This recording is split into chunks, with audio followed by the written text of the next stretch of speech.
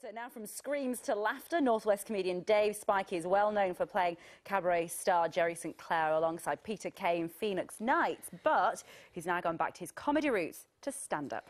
Yes, he's on his best medicine tour, and this latest dose is a repeat prescription because he was on a similar tour last year too. In fact, this is a continuation of the tour, is it not? You were on 2008, then you did the spring section, now it's the autumn section. I just didn't want to mislead people into thinking it was a brand new show, so although it has evolved over the years, there's about 50% new material, I wouldn't want people to come and be shortchanged and say, oh, I've seen some of that before. So you're going to different venues? Well, completely different venues than I did the first time. But can I just pick up on the scream? You jumped out of an aeroplane. Yes, yeah. I've done that. Have you? That's scary enough in itself. But you know when you have the instructions in the barn or whatever it is before? Oh, yes, in the hangar, yeah. And he says, you'll jump out, your parachute will open, no problem with it. Did you do it? Was it a tandem one you did? No, on my own. On your own? Yeah. No, you see, I couldn't do that. But get this is what worried me, because I jumped out, and he said, when you jump out, the parachute will open automatically. And he questions, and I went, well, yeah. What if it doesn't, obviously?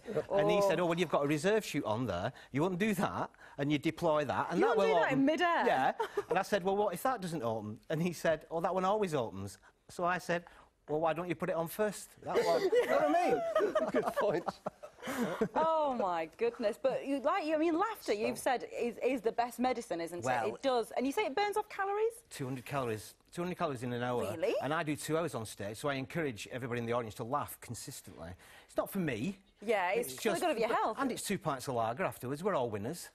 And medicine's played a huge part, we were going to say, in your background, hasn't it? Because you're a biomedical scientist, which sounds very grand. I was a biomedical scientist in haematology at the Royal Hospital, but 30 years, yeah. So natural progression, stand-up, isn't it? Dark comedy, isn't it, in hospitals? What a dark comedy. Yeah. It's that, you know, you've got to laugh or you'll cry, that sort of thing. Yeah. And, you know, but, you know, you mix sort of like incompetent staff which you get in any profession with the health service, and it's a lot of eyebrow raising as well as raising laughs, you know, and stuff like that. I've been admitted for an investigation, and this nurse, I think she just bought the uniform, I don't know why, and she said to me, have you got any allergies?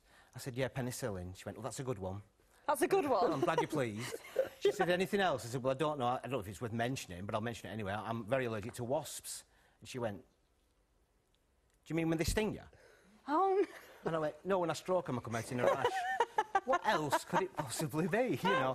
So I've been a patient, I've seen it from that side, I've worked there, so there's about 20 minutes, half an hour stories of that and the best medicine. And you put your medical background to great use. Let's just have a look at this. What have you got? Yeah, there you go. You winning Celebrity Mastermind. With the most points ever in the show, is that right? I believe so, yeah, 30 odd, I can't remember how many. And your specialist subject was? Human blood. I wanted to do the red blood cell because it's a very interesting and very intricate little cell, as I'm sure you know. But I said I want to do the red blood cell, and the producer said, no, it's too narrow. I went, narrow? That's microscopic. Yeah, so I did human blood and set myself up for a fall, really, because it's a very complex organ. Brilliantly well. I also know in your stand-up act that you do headlines, and you use me in it because I've been in an audience listening to you and almost curled up.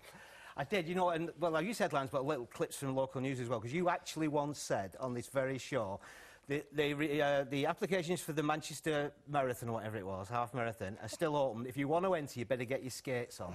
That's what you said. That is true. Yeah, I'm sure that's not allowed. That's one of his worst ones, you know that. I know, but I use headlines because you see some brilliant headlines. There was one at Bank Holiday weekend in one of the local papers, and it had, because it was Bank Holiday, they had some old people at a craft fair, a picture of them, and the headline was, pensioners make lovely rugs. And you know what they mean, but that's a nice rug, it's my granddad.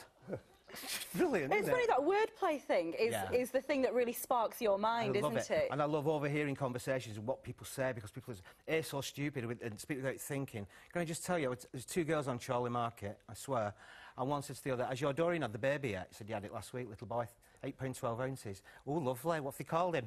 They called him Mark. Well, I like Mark, can't go wrong with Mark. She said, yeah, but get this, they're spelling it with a C. So she went, Cark. That's not true. It is true. I couldn't make that up.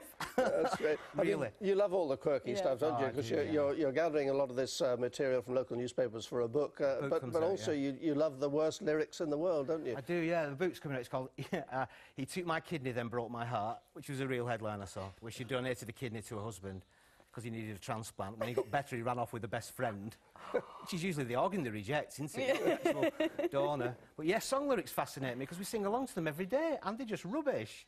And the one that hooked me was Vanessa Williams singing Save the Best to Last, and there's a line in it. You probably know it, and we've all probably hummed along or sung along to it. It says, sometimes the snow comes down in June, sometimes the sun goes round the moon. Yeah, It's millions of miles away. And what law of astrophysics says, oh, just some time and again, get your P20 on barrel, you're going to need it. Look at this. We're going to have to wrap up now because Diane's waiting to do the weather, but you're on tour, you're all around the northwest and other places. Oldham on the 1st of October, Rochdale on something like the 17th, and Winds for brilliant. People have a good laugh. Manchester Palace, I'm doing. Fantastic. Thank you so much, Dave. Yeah, really that's absolutely brilliant. that. Hopefully Diane isn't laughing now. She's going to deliver the weather. Do you know, we should have had more of Dave and less of me. We made you scream earlier on, Dave has made you laugh, and let's go back to the screaming with John Dencham's picture of this frog crawling into his boots. On your boots is fine, but crawling into your boots is not very pleasant.